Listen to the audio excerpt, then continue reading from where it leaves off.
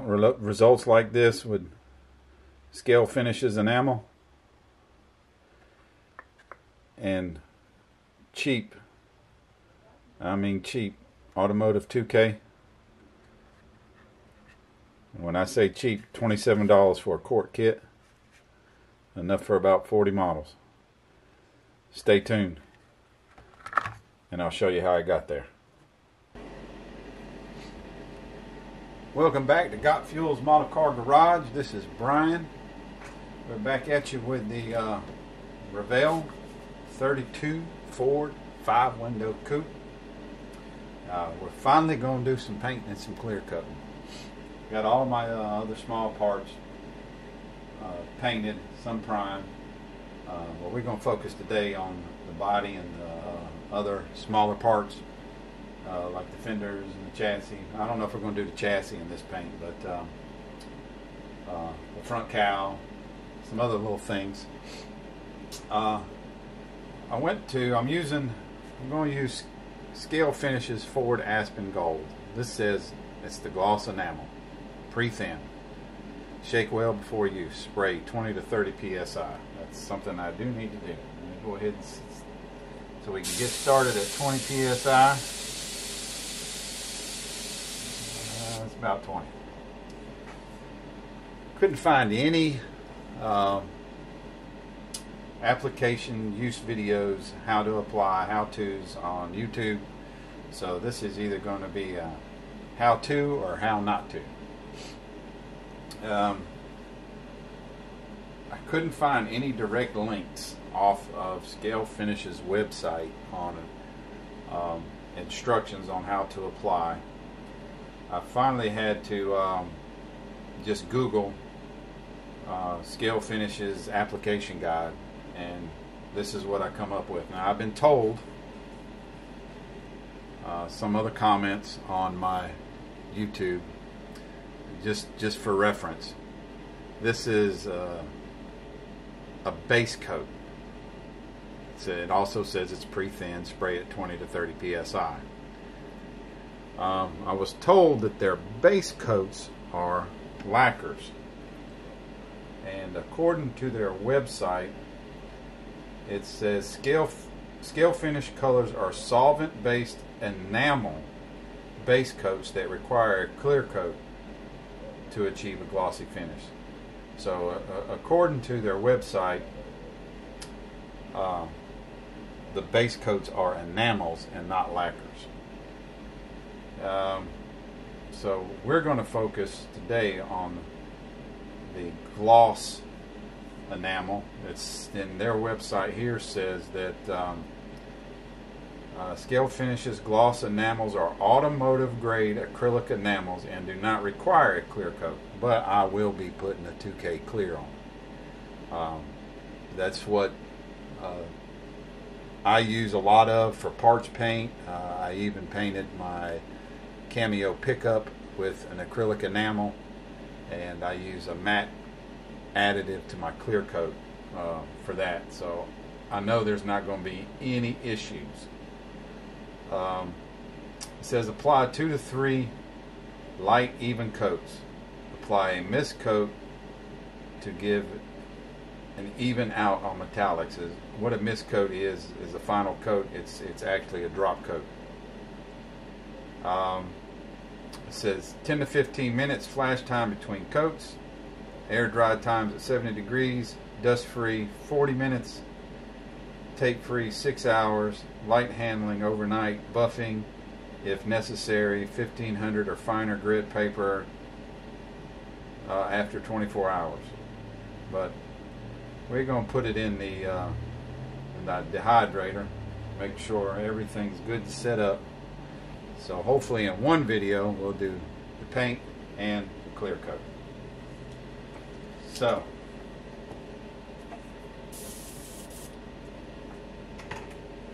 I've already got the room misted down with water. Ceiling fans off. Give this a good shake. This is just by looking in. It is really thin paint.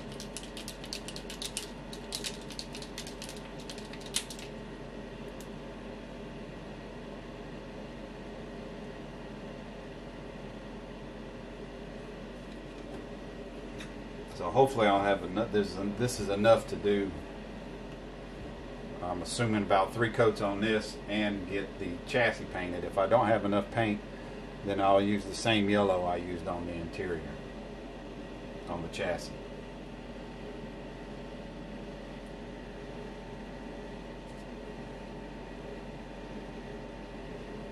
So let me get my respirator out.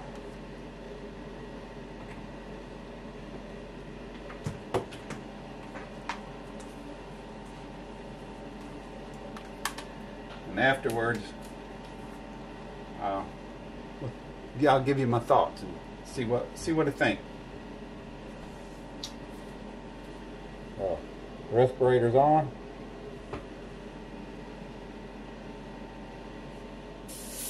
There's a little test spray,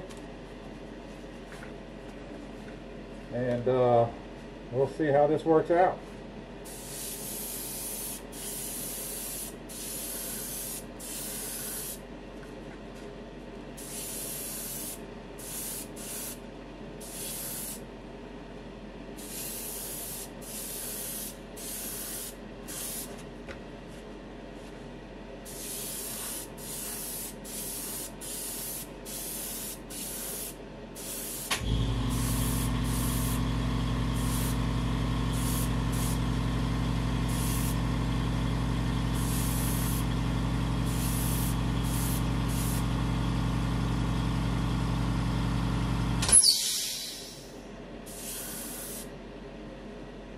Looks pretty good so far.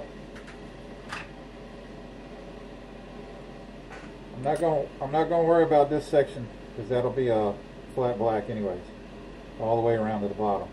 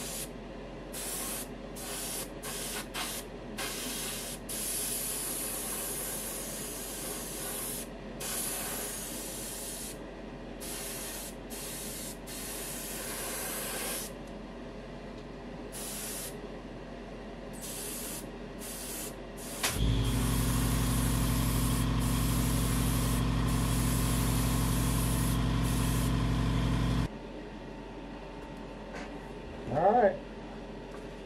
Looking pretty good so far. Going in with coat 2.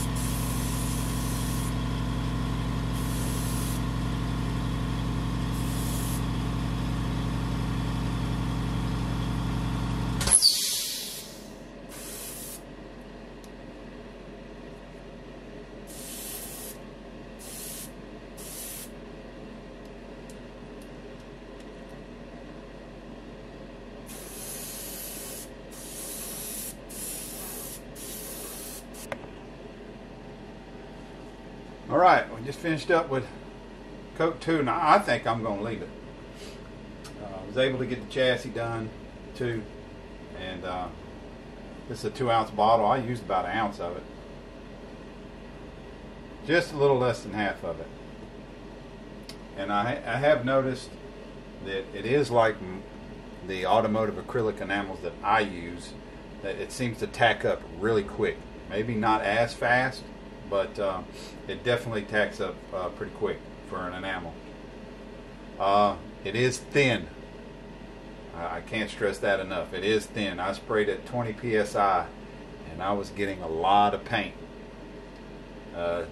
Seems to be a very similar to my automotive acrylic enamels, that if you use the gloss and you want that high gloss from it, excuse me, it has to go on wet. Looking for my tweezers here. I see a little piece of something sticking off of it.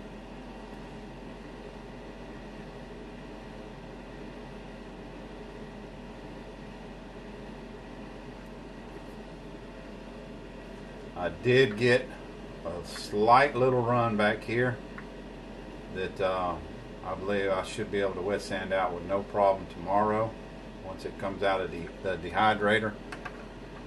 So yeah, just no more, definitely no more than 20 psi. That's a 0.5 needle nozzle.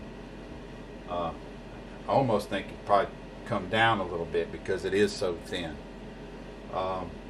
But that was 2 coats, and it looks really good to me. Looks really even. I'm happy with the outcome. So the hood up, and if you want That went on pretty wet. I went on probably medium wet to full wet, and it's got a good gloss to it. Not what I want, but we'll take care of that with the Automotive 2K. So we'll be back in the next portion of this video to get it 2K cleared, and I'm gonna get this thing in a dehydrator.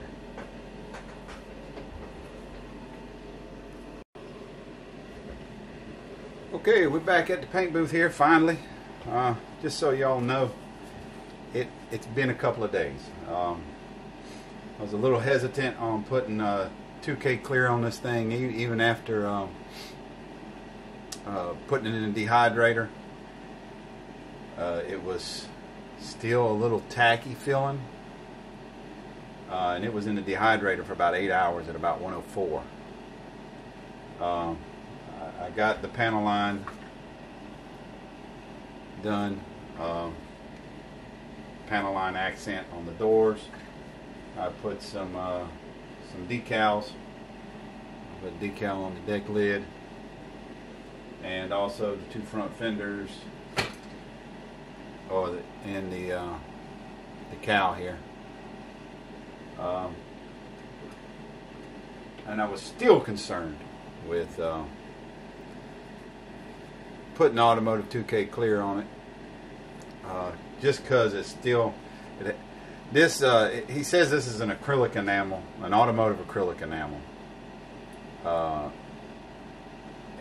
and it had a much stronger enamel smell to it than my automotive acrylic enamels I get from my automotive paint supply store. So, and plus it still was tacky, even today. Let's see, it was Thursday, I believe. It's Monday now. It was Thursday when I sprayed it. I had to wet sand a few areas and touch them up, and then I decided, I need another coat on it to even those areas out, and I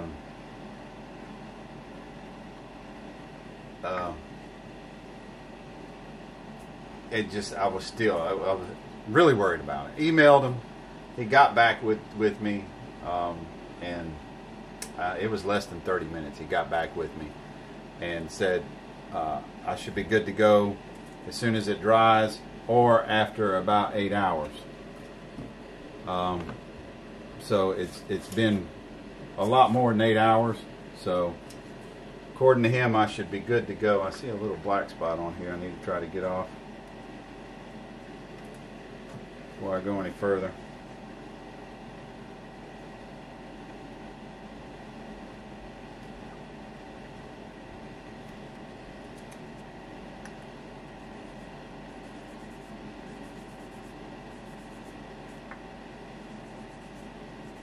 So when I touched it up, I wound up pulling out my Pache Eagle Talon, and I got the TC3, so that just means it comes with all three needle nozzles, which is a .25, a .35, and a .68, I believe it is. And I put on the .25, and I got to say that this stuff sprayed. It was so much more controllable with as thin as this paint is. So, that being said, if you plan on trying this paint out, I really suggest a very small needle nozzle because it is so thin. And at 20 psi, it did good. Turn on the air compressor here. So that being said, we're going to try a slightly different method with the Automotive 2K. I'm not going to use any reducer. I mentioned in the Porsche build, I went back and looked at the video to see what I've done different, and I made two relatively quick passes, which were probably medium light coats, and then one wet heavy pass. So I'm going to try the same thing on here and see what happens. see if I like the outcome, because it sure was a much better outcome on the Porsche, and that was with reducer, so I'm going without reducer on this one. And then we'll do 5 minutes in between coats as per recommended. Get my respirator on.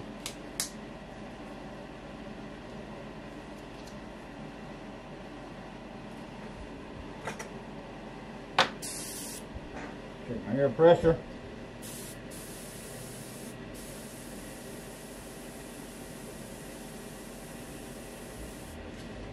Alright, 20 psi.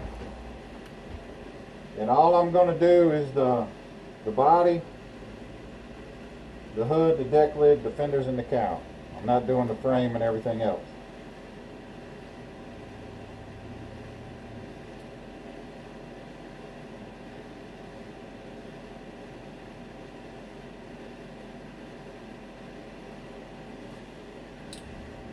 Oh. And to top it off, my lamp and my spray booth went out anyway, so it wasn't spraying anything in here. It was dark.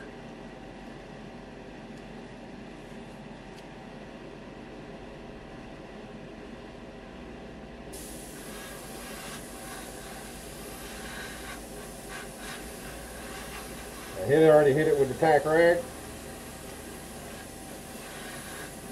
So let's see how this works out.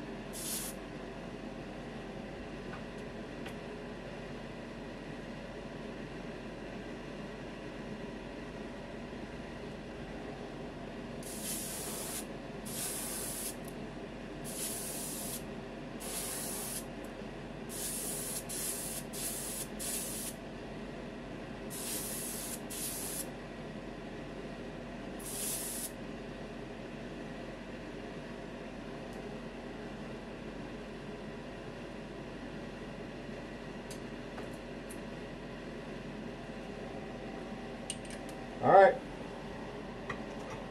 We'll be back in 5 minutes for coat number 2. Alright, it's been 5 minutes, and I can tell you now, it's leveling out a whole lot better without any reducer in it. So here we go. Going in for coat number 2.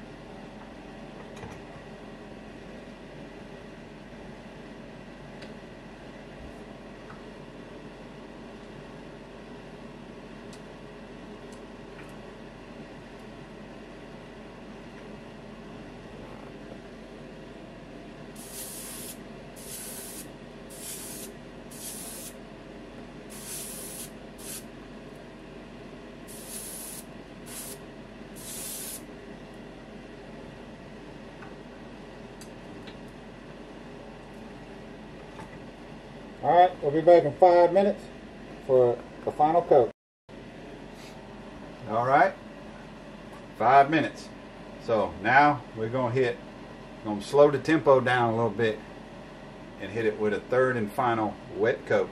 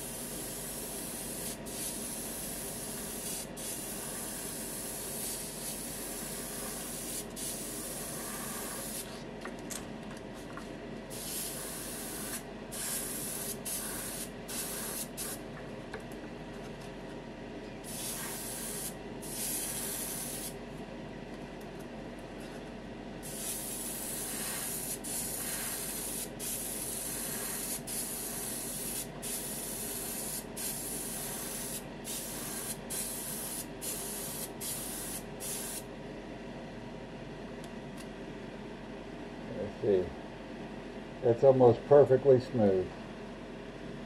Very little orange peel in that.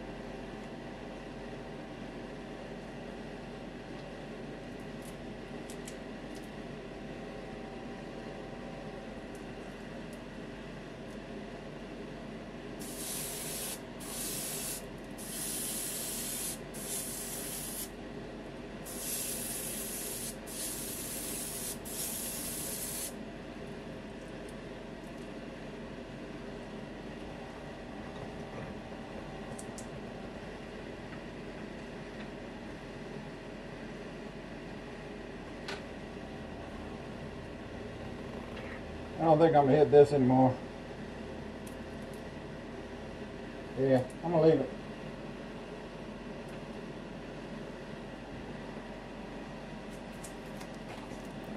All right, that's it.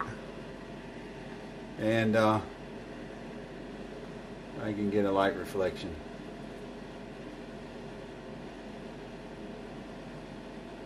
That is perfectly smooth. There's almost zero orange peel in it.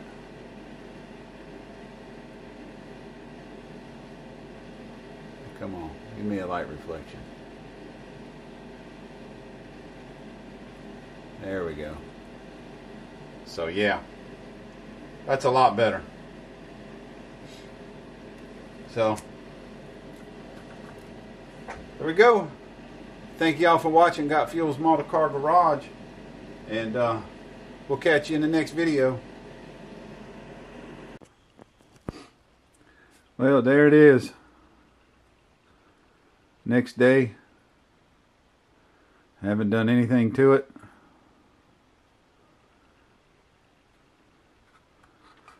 There's one or two little spots in it that I'll have to get out, but you know, it is what it is. Those things happen. So I'm not worried about it. What I'm looking at is how smooth the paint wound up and the clear coat.